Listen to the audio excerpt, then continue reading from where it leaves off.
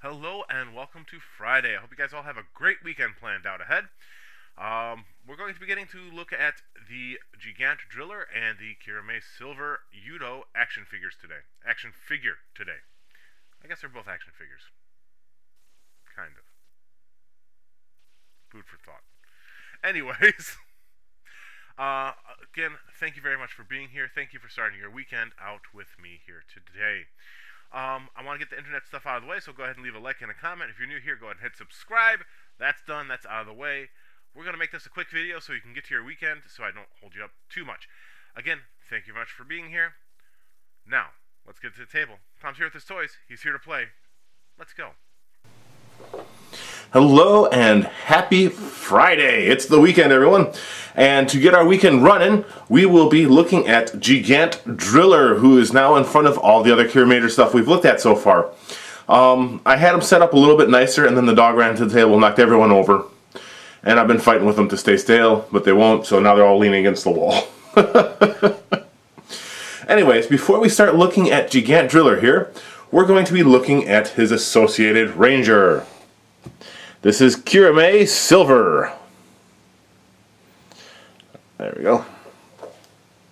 There you go. That's his... no. So this is Silver, as I said. He does have a different style of changer. Instead of having a wheel, he's kind of got like a globe that he spins there. There we go.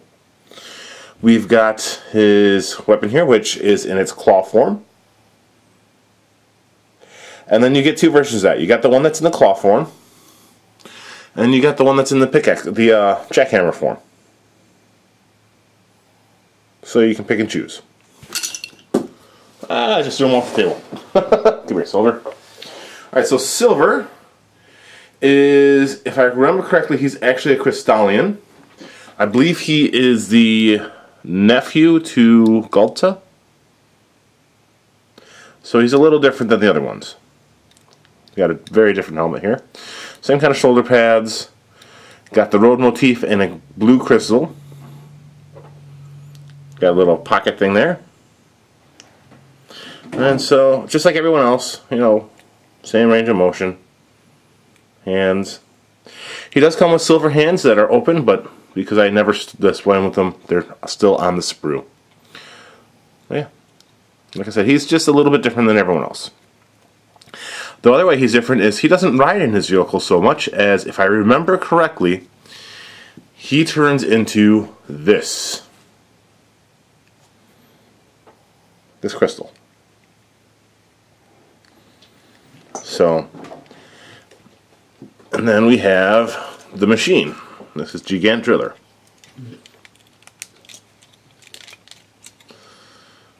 Multi-shreds. These, if you do it just right, can rub against one another, but it's really difficult to tell and make it work right. It is the gimmick for the DX toy. It rolls, and all three of these spin at the same time. These do spin. You can't turn them. And then you've got a viewing window here. This moves. You can move up and down. This part here, this moves up and down. This moves, it's on all kinds of hinges. This will open and close. I believe it's spring locked in Japan on the DX. So you'd have to do that to open both of them. So, if I recall correctly, let's angle the camera down a little bit so I don't have to hold it up too high. What happens is basically the arm will reach over and pick up the crystal, right? So you pick up the crystal and you hold it in place like so, and then it deposits the crystal into the thing, which kind of difficult to do with the actual toy. Make sure it's facing the right way too. One sec. This way. And so you pop it in there, plug it in, and then on the DX toy, the other gimmick that it follows from the show is you would take, and this arm lifts up, and turn it so it's facing proper. There we go. And what you would do is you just, and there's a button that you can hit with this drill that causes this piece to spring up. And so you have this going on. This plugs back in here. Flip this up, and there you go. There's the face. Then swing these down, turn the body, separate it, and you flip up the drills here. There's your feet.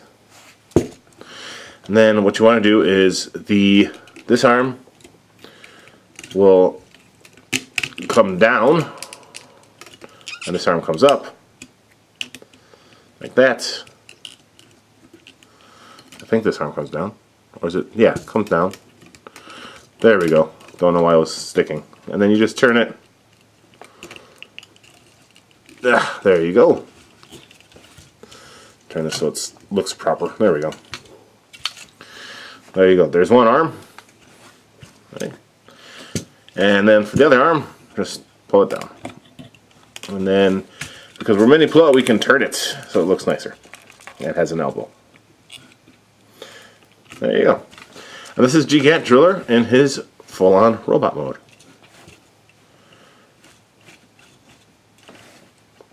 Drill hand, claw hand, big beefy spiky feet, and weird face. That is his face in this mode. But hey, it's Minipla, so let's make it so that we don't have anything in the way, and let's make it look a little nicer, right? Remove his head, remove the mask, and here is the new piece. Much better looking. Now, if I remember correctly, the DX toy does have lights. Let me get it on there. Come on, get in there. Ah! There we go. The DX toy does have lights in the chest, and that lights up the face as well. Yeah, with this in place, we have a ball-jointed head, which, you know, turn left, right, up, down a little bit. Arms can move that way and that way. All kinds of joints here. Joint here. There's a joint here. Rotation, rotation. Let's see. Same thing on this side. Joint, rotation, and a joint. Legs. Oh, waist has rotation. Legs can move forward that much. We can put them back. This can be moved out of the way if you want to get further back motion. So there is that.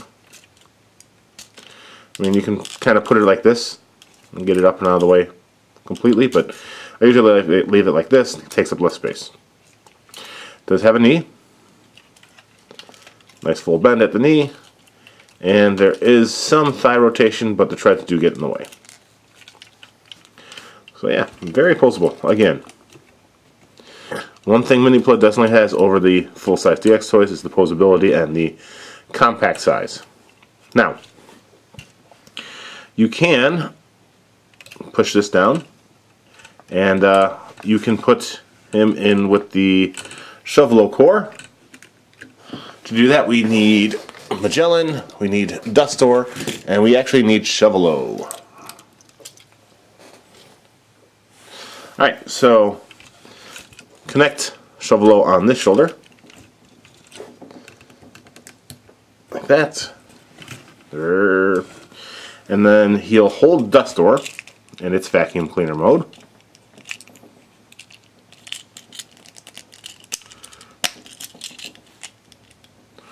So plug him in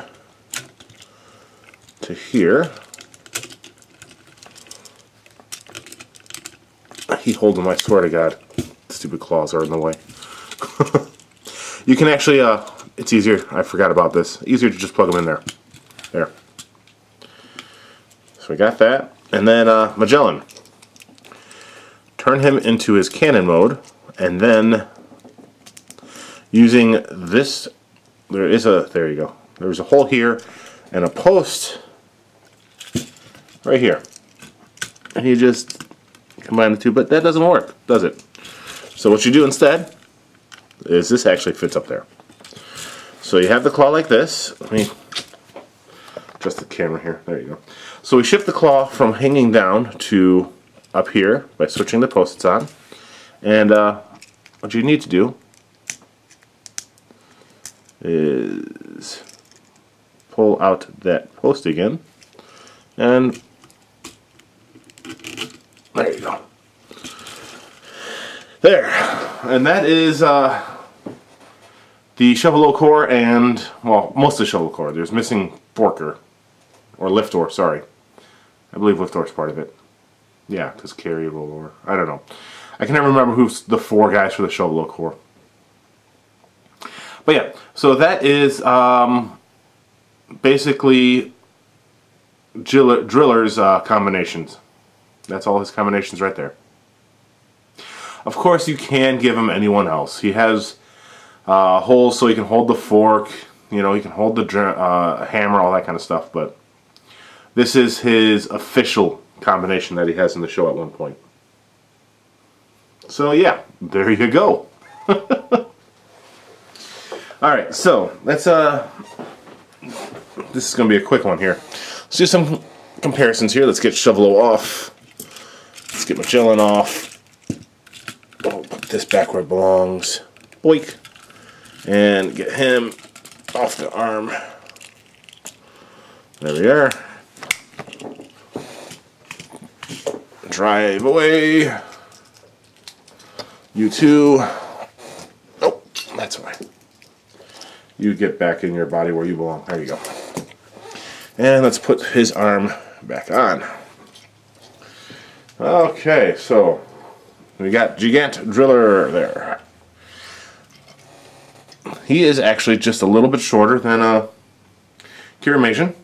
And if we are to grab Smog Jockey, there you go. So there's our 3 mechs so far.